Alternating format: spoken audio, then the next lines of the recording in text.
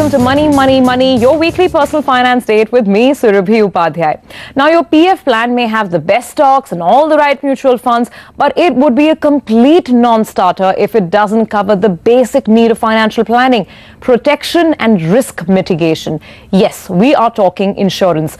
The growth of digital technology may have made it easier to buy insurance online, but the tough part is to know what to buy. What product is right for you? What is the checklist that you need to keep in mind before buying life or health insurance? And what are your rights as a policy holder? Well, we will answer those questions on Money, Money, Money over the next few weeks with a special insurance series. And we kick it off today with life insurance. My guests on the show are our financial planning expert Harshvardhan Roongta, as well as Rahul Agrawal of Idle Insurance Brokers. And thanks so much for joining us on the show today. It's a very important subject that we're dealing with because insurance penetration levels still low in the country. People are still not very aware about how to buy the right piece of insurance. So let me start, Harsh, by simply outlining the type of life insurance policies are there. So many names get thrown in the air: endowment, money back, ULIPs, term plans. It gets very confusing for the first time buyer. So why don't you start with the basics? I would compliment you, Surbi, because you've chosen to talk about the topics which is life insurance. Now, we must understand, as you rightly said, no personal finance portfolio is complete without having adequate insurance. So now let's talk about life insurance that we spoke about. Now, what are the different kind of policies that are available? So by and large, if we have to just categorize all different kind of products into 4 or 5 categories, the first one would be pure protection plans. So these are called term plans in life insurance parlance. These are nothing but a simple life cover given to you. There's a cost which is in the form of premium that you're paying, and you enjoy a life cover. The other category are savings based. So one product that is available, we could bifurcate them into 2 elements. The first is traditional platform, which is non-ULIPs for a simple understanding purposes. So under the traditional savings based products, you would have endowment policies, you would have money back policies, you would have whole life policies. Okay. So these would come under the traditional savings based investment oriented policies. Okay, fair enough. So those are, the broad overarching sort of distinctions between the policies. Rahul, let me come to you as well, because that is the real big debate about life insurance particularly. Should you only be buying insurance to protect yourself, or should you also be looking at simultaneous investments? That's the big debate within, buyers and the financial planning community. What's your own take on it? According to me, insurance is only term insurance, right? When we talk about what is insurance, right? So term insurance is the only product which actually covers risk. Rest of the products, yes, they give you some cover, but the principal idea is saving. So when it comes to saving, there are multiple products available in the market. It can be ULIPs, it can be endowment, whole life. But for me, insurance means term insurance, right? That's the first thing anyone should look at when you're going out and buying. Do you agree with that, Harsh? When you're looking at life insurance, typically do you also like term insurance the most, or for you, some of the savings products also make sense? Well, if talking about risk coverage, there is no other product better than a term plan which provides you the adequate coverage. Let's understand this with an example. A person has been identified to buy a 1 crore life cover. If he buys a term plan, the cost would be very low. It could be, say, probably 10,000 rupees for a 35-year-old individual. If he buys a savings-based product, the cost of premium will go up to more than 5 or 6 lakhs. Right. So the question is, are you able to pay 5 to 10 lakhs for that matter for a coverage of 1 crore, wherein you could have got the same cover at 10,000 rupees? So from a planning perspective, it's very, very clear. The term plan is probably the cleanest and simplest product to understand, to buy, because the cover you're getting, typically pretty large cover, and your payout is around 10,000, 15,000 rupees per year, depending on, of course, age and profile. But the fact of life is that we do have these savings products. They're still being very aggressively sold in the market. Whether you have retirement plans, child plans, single woman, working woman plans, they come with different names. So now let's start drilling down in terms of understanding them and also figuring out their merits and demerits. So Rahul, now I'm going to force you to actually look at the other side, the savings product side as well. And now let's go step by step. So talk about endowment and whether that's a product that you like or not. Insurance is a forced saving. It's a long-term commitment. There's no other product, where you are tied up for 20 years. So once you commit to insurance, you tend to save for 20 years, right? So of course, saving is an important tool, but what I meant was term insurance is definitely the first priority. Now coming to the savings-based product, right? I would suggest there are some advantages in actually having a child product, because what happens in most of the products for children, if God forbid something happens to the father, right? So it's a normal savings plan, but if something happens to the father, the premium stops and the child still gets the money at the end of the tenure of the policy. So when we talk about the non-risk oriented risk protection plans, then there's the whole gamut of investment oriented policies. So let's understand what is an endowment plan. So you've taken an insurance policy for a 20-year period for which you're paying, for example, a 50,000 rupees per annum. If nothing happens to you at the end of 20 years, whatever accumulation and your bonuses and your final edition bonuses, whatever accumulation has happened is paid out to you in one lump sum. Okay. So that's an endowment plan. In case you take another form of an endowment plan, which is a money back policy, it's a savings based product. However, the payout is not given at the end of 20 years in one lump sum, but it is given to you at regular intervals. It could be every 5 years, there's a certain portion of money comes back to you. Okay, then there are whole life plans. The whole life plans are essentially designed for legacy purposes. Like you buy an insurance policy, you're covered up till age 80 or 100, and the money is paid only after demise. So there is no payout during your lifespan. Absolutely. So that's the intent. So whenever anything happens to the insured person, the money is given to the nominee. So which could be the child, which could be the wife, anybody else. The difference here being, I mean, it sort of sounded like a term plan to me, but the difference here is that because in both a term plan as well as a whole life policy, some payout is going to happen only after the demise of the insured, right? Correct. So in the first case, in the term plan, there is only the life cover, the sum insured is paid. Whereas in the whole life plan, there is also an element of savings in it. Right. So there could be a sum insured, plus there would be some bonuses which are accrued over the period of time. Okay, all right. We are only beginning with life insurance, particularly a lot of the investment-oriented products that are out there in the market. We'll come back on the other side and keep getting you the fine print.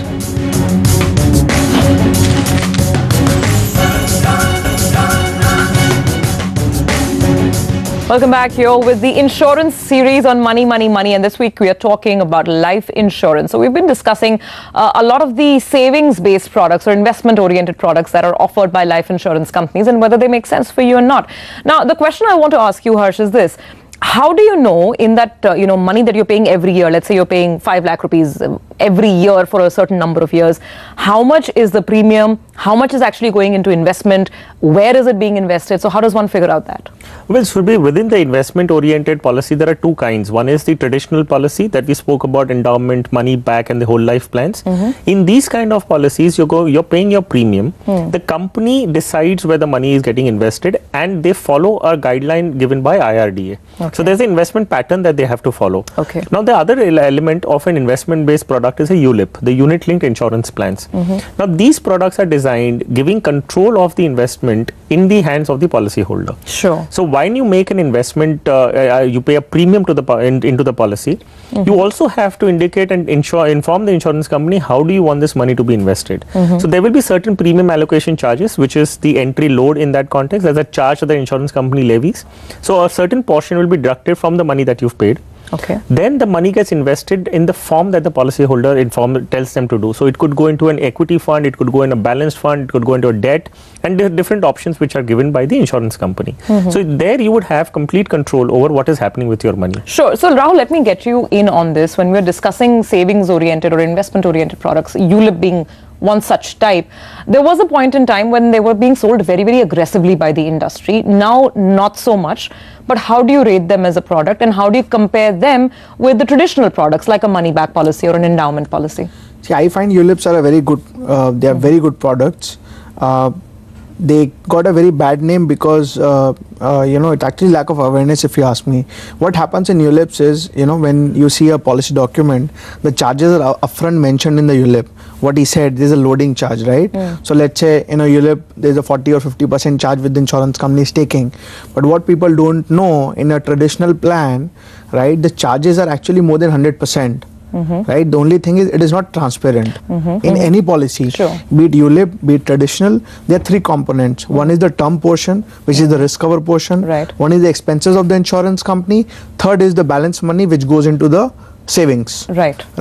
So term insurance portion is practically same for all insurance companies, right? Okay. If it's a 10 lakh rupees term cover, it's practically same for every insurance company.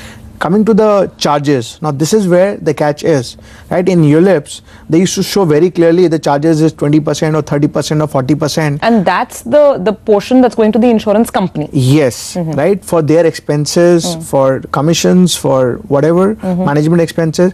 Now this charge is not specifically mentioned in a traditional plan, where normally it is much higher than what is there in the ULIP. So if I'm paying, let's say in a year, if it's a, it's a traditional plan, I'm supposed to pay, let's say, a 5 lakh rupee premium. So that's the breakup that I was asking for, or maybe a 1 lakh rupee premium. So what the breakup the entire is? 5 lakh rupees is going towards expenses of the insurance company. Oh, really? Yes, it can be as bad as that. Okay. See, because if you see the long-term rate of return in any traditional product, none of the products from any company, including LIC, can give you more than 5.5% IRR.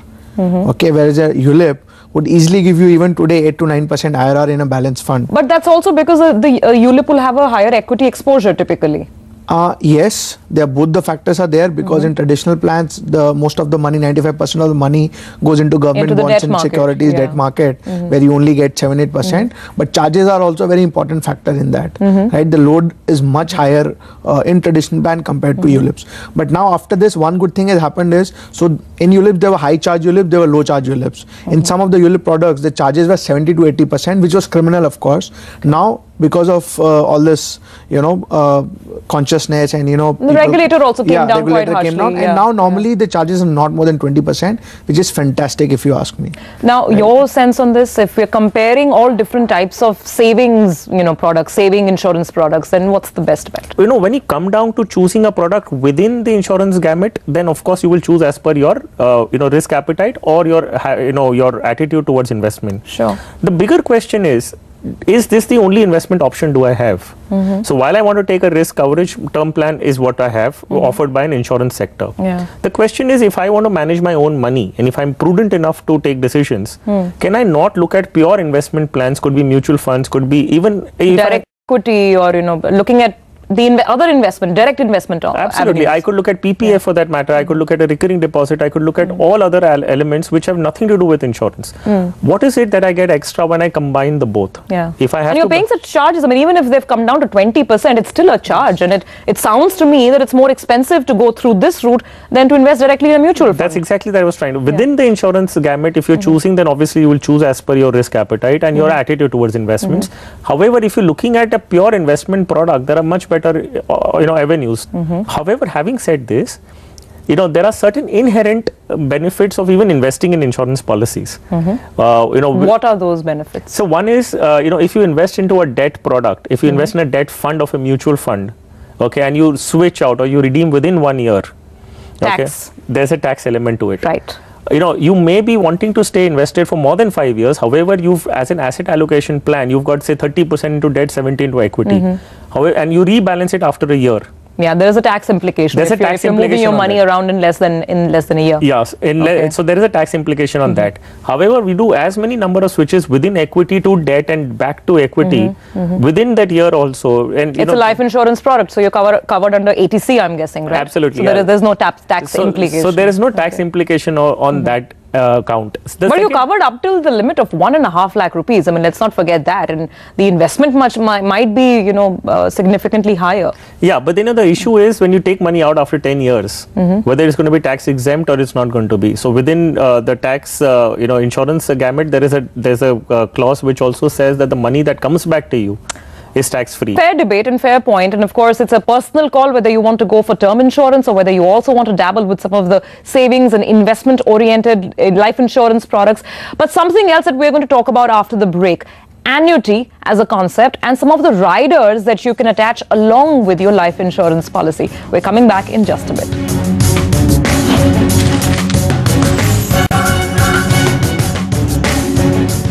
Welcome back. You're watching the life insurance special on Money, Money, Money. We've discussed term plans. We've discussed some of the savings products. Another important aspect of life insurance is retirement security, how to take care of your silver years. There are a number of plans that are being offered. Of course, life insurance companies also offer what is known as the annuity. So how does this product work? Let's ask our experts. So Rahul, your thoughts first on the sort of annuity schemes that are being offered and whether they really make sense for an individual. Okay, so first I'll tell you the different kind of annuity annuities which are there, and there are primarily two kind of annuities. One is a immediate annuity and one is a deferred annuity. In an immediate annuity, you pay a lump sum today, and right from the next month or next year you start getting annuity. And a deferred is, let's say you are 30 years of age, you choose that I want annuity from age 50, so you pay some premium till age 50, and then you start getting annuity after age 50. You get a monthly income then after that or annual age. income after that. Yeah. Now, having said that, I'm not personally a fan of annuity policies because couple of reasons. One, they do not offer too much of cover. So any product which does not offer too much of cover, I don't find, it should be a part of life insurance, right? Second, from the tax perspective also, so life insurance, all the other products are completely tax free, but in annuity only a certain portion is tax free, the rest of the money is taxable, right? And third point, even the returns are lesser than a normal product.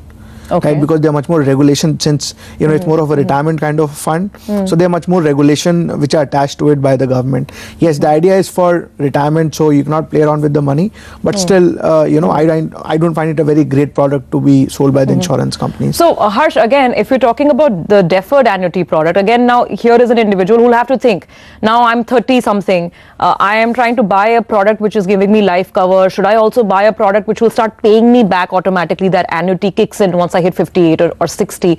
Does that product make sense to you? So if you take over from what Rahul said about the structure of the annuity, so you are say 30 for example, and you start contributing a certain amount every year. So that is nothing but an investment. Okay, this at the age of 58 or 60, when you're going to retire, becomes a large corpus. As per the annuity rules, you're allowed to withdraw a certain portion of that, not the entire amount. Your money is locked in. So you're allowed to withdraw 1/3 of that and take it as a lump sum.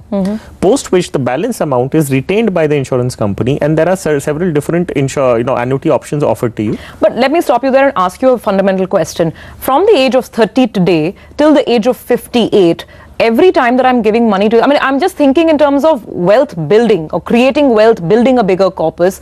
Where is this money going? What form of investment is it getting invested in? Because I also have the option of putting a lot of it into equity and hopefully building a much better corpus. Absolutely, you're absolutely right, because if you choose a traditional policy which is a deferred annuity, then the money goes in as per the formula which is given by IRDA. If you choose a ULIP based pension policy, in that also there is a restriction, because you cannot take equity exposure beyond X amount, which is usually 50%. Right. So why? Because the money is being used for for retirement safekeeping. So the regulator has made it mandatory that you cannot invest the entire money into equity, even if the policyholder wants it. Even if you're starting young, even if you've bought that policy from 30 years onwards. So ideally, for for a person who's young and wants to take that exposure into equities, 100% equities, then he should rather go into equity mutual funds, build that corpus on your own, and use it for whatever purpose. You can put it into a fixed deposit and get interest. You buy a property, get rent on it. So the rent that you get post retirement could be annuity for that matter. Might as well look at active money management then, rather than sort of taking in these products. But anyway, gentlemen, some final thoughts and some important issues. Riders, the add-ons that I can attach to my life insurance policy. What are these options and are they sensible? So there are quite a few riders. Most prominent amongst them are 3 riders. One is the personal accident rider, right? So where if anything happens because of accident, the family gets some more money. Right. Second is a critical illness rider, where again, if any critical illness like a cancer or a kidney transplant or heart attack happens, then again you get a lump sum money, right? The sum insured for the critical. Third is a waiver of premium, right, which I mentioned about in children policy. If something happens to the father, the premium is waived, but the child continues to get the same amount of policy. Now, waiver of premium is of course a very good concept. When you mentioned the premium waiver rider, which is available and it helps, so what sort of policies are we talking about? Because in the event that there is a demise, there will be a payout there and then. So again, there are different kind of products in that. In some products, if something happens to the father, there's some money which is given to the family. In some products, there's no money is given to the family right away. The policy continues. The policy continues. No premium is paid, but money is given at the when the child is 18 or 20 or 22, that time only. We spoke about waiver of premium. So there's a dependent child. So if the insurance is on the on the life of the child, ideally it should not be. But in case you bought a policy in which the child is the insured, and the premium is being paid by the parent. Oh, then you definitely need that waiver. So just in case. In case the parent is not there, but the insurance policy is still active because it is on the life of the child. Right. So in that case, you need to take a waiver of premium. Absolutely. And last last question to both of you. The instructions or the tips or the directions that you'd like to give our viewers in terms of while they're buying the policy, doing the paperwork, making the disclosures, what can one do to make sure that you buy the right policy and get your claim settled, most importantly? I think it's the most important point you have highlighted, because we see a lot of claims getting rejected because of some small you can say mistake, you can say wrong guidance by the agents. For example, let's say I'm a smoker, right? And if I click that I'm a non-smoker, and tomorrow if something happens, right, the claim can be rejected. Because the company will find out. Invariably, the insurers find out. Yeah, they do. Or for example, let's say I'm suffering from BP or sugar.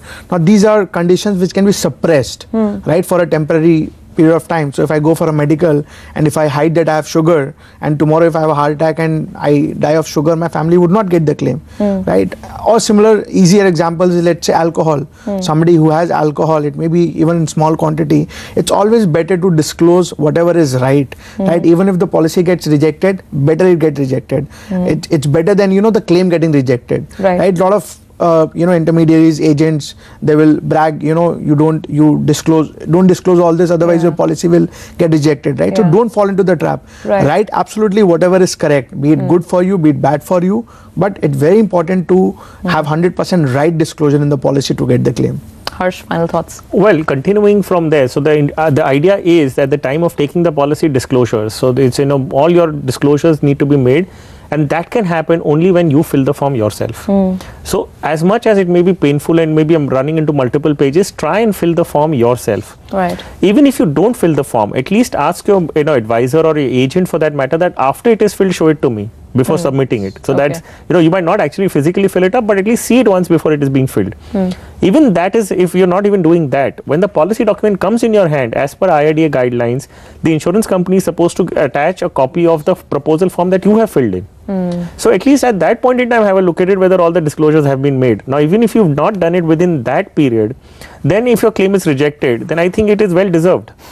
Because there is no point in being so dependent on your intermediaries and not even giving that 5 or 10 minutes of your time to look into a document which has so much of financial implication. Okay. So that is one part. Now, after you get the policy in your hand, there is a 15 days grace period wherein you can go through the terms of the policy.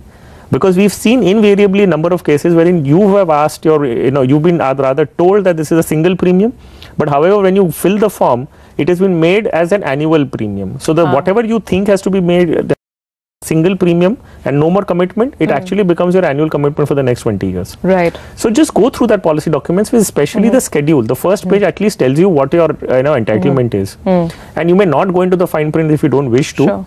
But these are the basic hygiene elements that you need to take care of. Once you're done with this, then I think you should be safe. Absolutely. All right, gentlemen, thanks so much for taking out the time. The takeaway is very clear. Be a little alert, be a little aware, spend the time to read that policy document. It could be a very, very critical document in your life. That's it from the team. Thank you so much for being with us on this week's episode of Money, Money, Money. Of course, we would always appreciate your response, any feedback or queries that you may have. Our email ID is on the screen.